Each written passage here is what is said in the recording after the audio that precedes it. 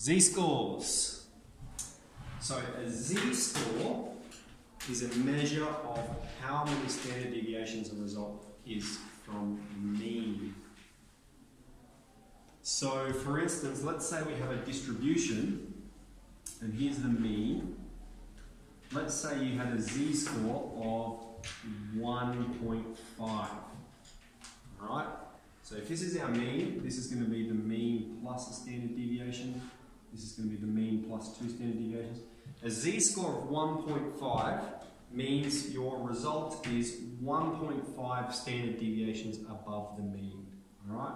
So here's 1 standard deviation, here's 2 standard deviations, so your result would be here.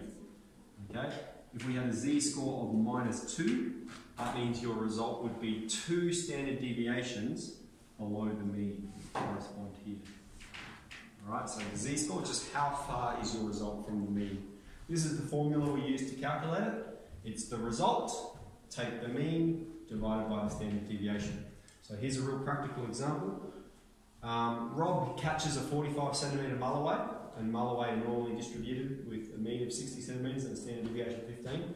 Ian catches a 48 centimetre snapper, and snapper are normally distributed with a mean of 38 centimetres and a standard deviation of 8.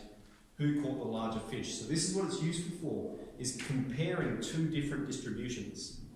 Because both are normal distributions. We've got the distribution of mulloway, which has a mean of 60,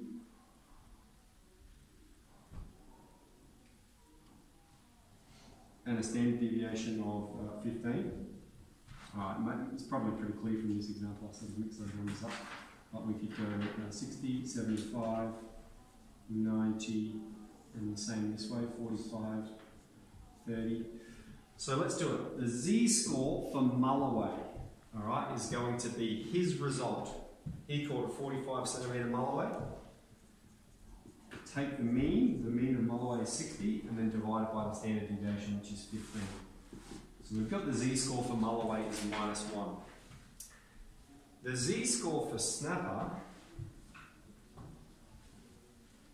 is going to be 48, so his result, take the mean of snapper is 38, divided by the standard deviation of snapper, which is 8. So we've got 10 on 8, 1.25.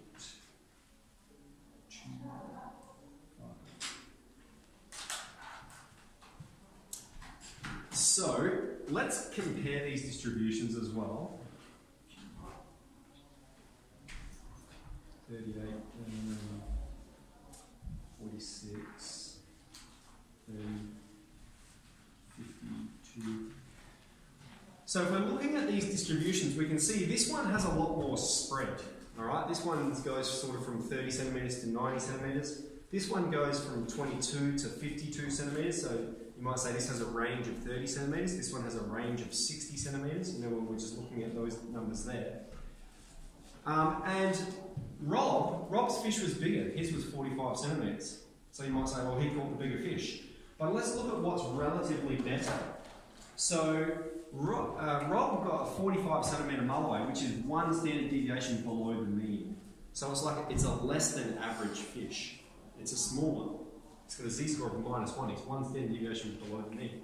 Whereas the other guy, Ian, got a snapper that was 48 centimetres long.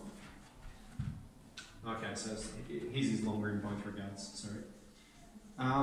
So that's 1.25 standard deviations above the mean. So his is not only is it a larger fish, but it's relatively larger as well. His is in the top 1.25 standard deviations above the mean. This guy is a whole standard deviation below the mean. He's below average. Here, it's a fish that's above average for this species. Alright, so it's a good way to compare 2 different distributions. So yeah, you'll be able to get into those questions there. We'll finish with that. Let's go, got work. Yep. Did get an email about that.